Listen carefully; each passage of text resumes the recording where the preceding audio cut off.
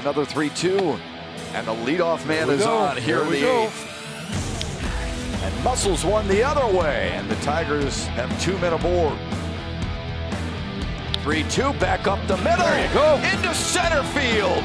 Eric Haase delivers and stings his old club. The 0-1 the other way. Cameron comes through again. Tigers have the lead. Back-to-back clutch hits from the bottom of the Tigers order has surged Detroit in front here in the 8th inning.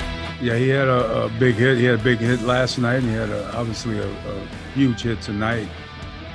There's nothing like results that help your confidence, and you can't stuff the coach speed, and it's tough to defense speed, and he did a nice job on that tag up there. I think tonight you saw the type of talent that he has.